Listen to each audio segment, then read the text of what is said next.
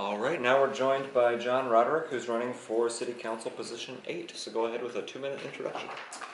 My name's John Roderick. I've lived in Seattle for 25 years. I was born in Seattle and grew up in Anchorage, but have lived here for 25 of the last 25 years.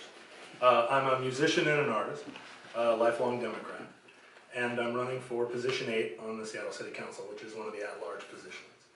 I am this is the first time I've ever run for public office, and one of the first questions people ask is, why are you running, and why take on such a lofty role, or take such a big job, a big bite out of the apple?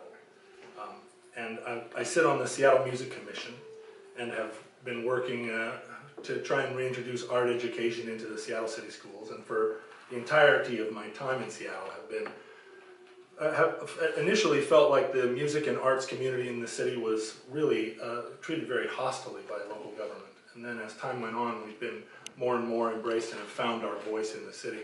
And that has energized me as a citizen, and I feel like I can perform a kind of a new role in joining the city government, which is to reintroduce the idea that arts and culture are a pillar of our civilization and not just a window dressing to be thought of as an afterthought. I'm also a fully fledged member of the city, so excited to join this process. Great, so now we have our 4 prepared questions. They're actually right in front of you if you want to turn them over and read along as we read them out loud. These are 2-minute answers. I think, actually, Maria, would you start with number 1? Seattle is experiencing a housing affordability crisis. Several policy responses have been suggested, including linkage fees, incentive zoning, subsidized housing, and rent control, among others. What is your approach to keeping Seattle affordable? You know, our approach to affordability has to be holistic, and traditionally we've tried to play whack-a-mole politics with a lot of issues in the city. And all of these approaches to housing affordability are fascinating, and some of them have more problems than others. I think the city has an opportunity and a responsibility to actually build and provide housing, not just for the poor, but affordable housing for middle-class families and people throughout the income sphere to live in the city. As a musician, I feel like my own community is kind of a canary in the coal mine in the city. I see musicians and artists being priced out of living in the center of the town, and we're losing our cultural and our intellectual heritage by this affordability problem. So I'm excited about the city taking responsibility for building housing, and I'm excited about all the different approaches to, taking control of the rents. Okay, Mary, number 2. Okay, Seattle is the fastest growing city. No, it's number 4, I'm sorry. Last year, voters approved a levy to fund a universal preschool pilot program. After the pilot concludes, how would you fund the full implementation of the program, and what policy changes would you make to assure this plan addresses educational disparities in our city? Well, right, the big problem is that there aren't enough preschools and enough spots in preschools. I have a 4-year-old daughter, and we've been struggling to find a place for her in preschools. So there are a lot, we need to fund so many programs in the city, and there are incredible opportunities that we're only just beginning to explore. There's no reason we can't impose a capital gains tax in Seattle to fund these programs. There's no reason. We have a 1% for art program that takes 1% of big development and puts it into lobby art. There's no reason these big developments downtown can't also have a 1% for housing, or 2% for housing, and 2% for education. I think if the city gets into the business of building housing, that's a great opportunity to also build preschools in those new city-built communities, to provide a kind of, again, a holistic approach to affordability for people of all walks of life in the city. So the ability that the city has to fund these projects is one of the major issues in this kind of wide scope push we're making, this progressive push that's going to happen in the next 10 or 15 years. And the opportunity to explore different funding options and public-private partnerships and including things like preschools and art education in every project it's an exciting time. Great. Sean, will you read number 3? Sure. Bertha is still stuck. What options does the city of Seattle have with respect to potential cost overruns, the waterfront, transit, and an unsafe viaduct? Well, the viaduct needs to come down. It should have come down a long time ago. The Bertha is going to be a great skate park and maybe mushroom farm at some point in the near future. My sense of Bertha is that it's a classic example of, that tunnel was a 20th century solution to a 20th century transportation problem. And we're in the 21st century now, and we need 21st century solutions to what are going to be 21st century transportation problems. The waterfront is a key component of the city, and the waterfront redevelopment can be an opportunity for us to show our best face and build the beautiful Commons Park that that the city deserves, right?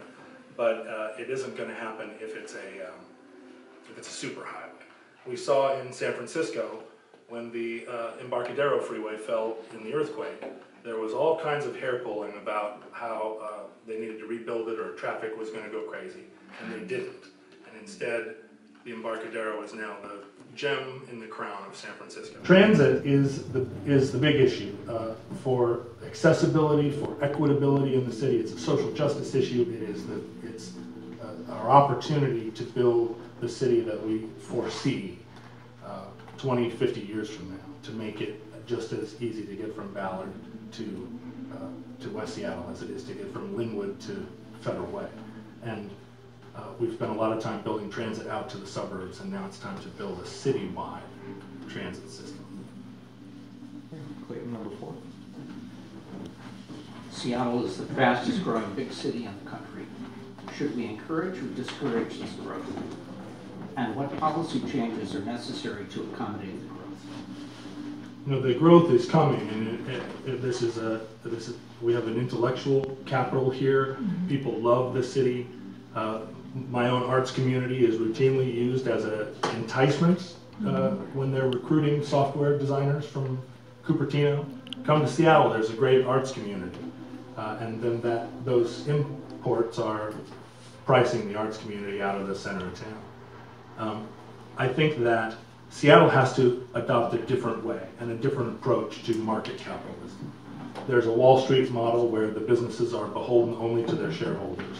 And there's a Cupertino or San Francisco model which just says, growth is good in every form. And Seattle has to have a different model. And that model has to say that our corporate citizens have an expectation of citizenship. And they need to recognize that they are putting a burden on the city by their growth. And they're bringing fantastic wealth here, but also making it very difficult for middle-class people to live. And they have an additional responsibility to help fund transit and housing, to help participate in the process of keeping Seattle affordable.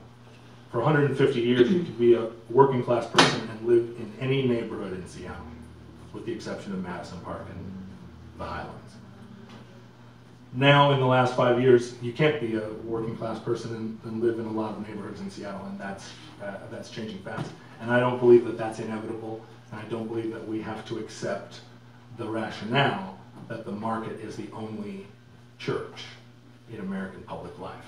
There are other way stations between pure capitalism and revolutionary Marxism, and somewhere in between is where we should try and find the Seattle way.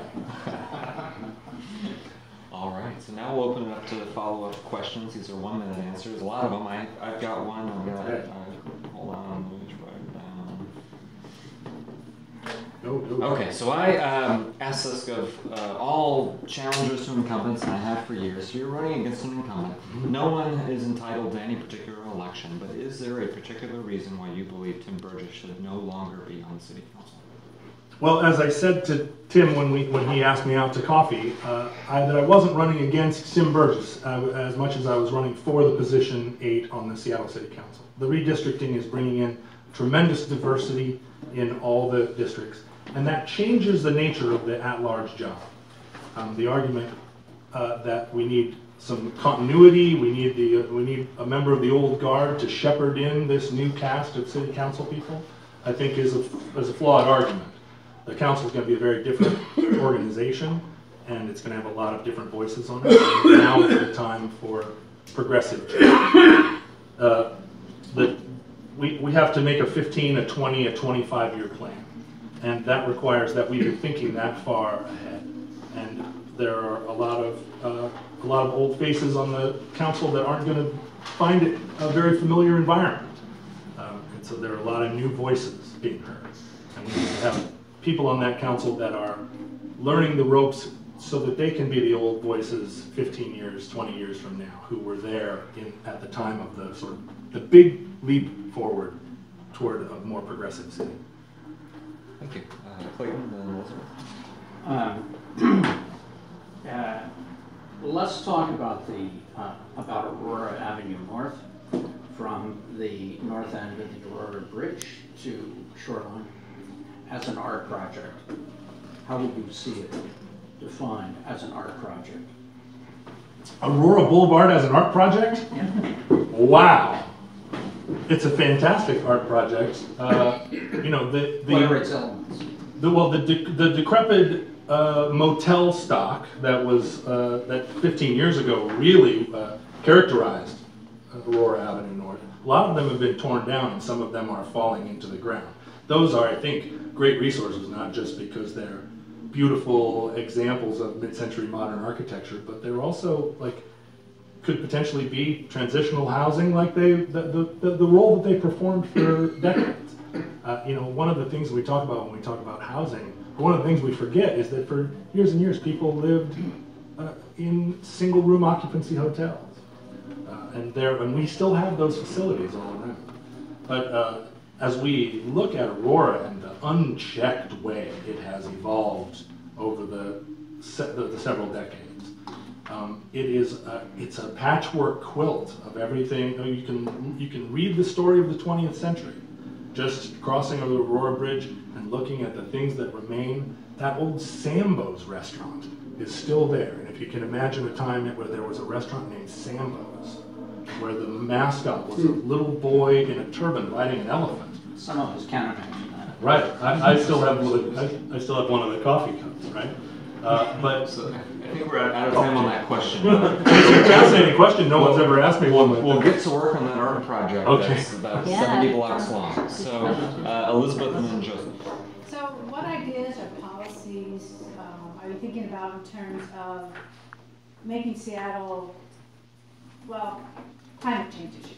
Then what can Seattle do to mitigate and to assist in remedying this? So Seattle needs to be the test case city for America and ultimately for the world.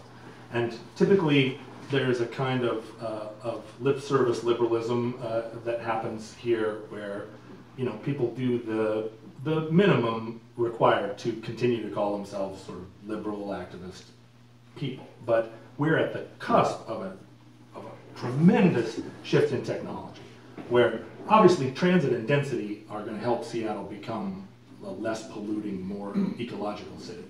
But there's we're about to see a time when solar power right now has parity with coal for cost effectability, and that's going to increase exponentially in the coming years. There's going to be a city in America that builds the first municipal scale liquid salt battery to harness solar power during the day and then dispense it at night. There will be a first American city to build it, and it should be Seattle. That we should not aspire to be a carbon neutral city. We should aspire to be a carbon sink, and initiate those technologies. And other cities will see that we can do it profitably, and we can do it with grace and alacrity, and they will follow our lead. People are already watching Seattle around the world, and we need to be the thought leaders.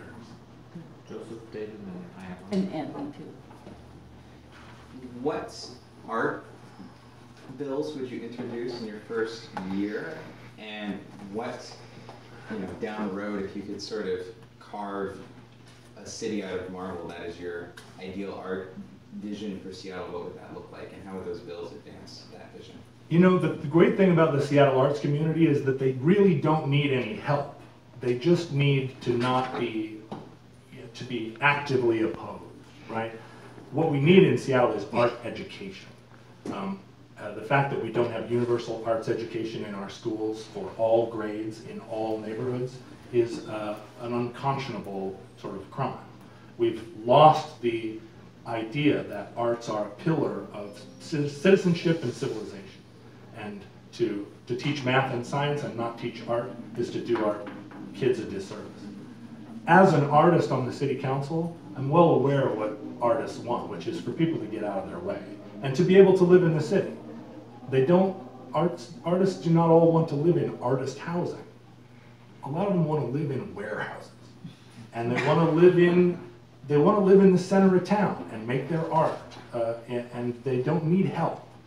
They need the freedom to work a part-time job and concentrate on making art, which is their real vocation. So they are the test case for affordability.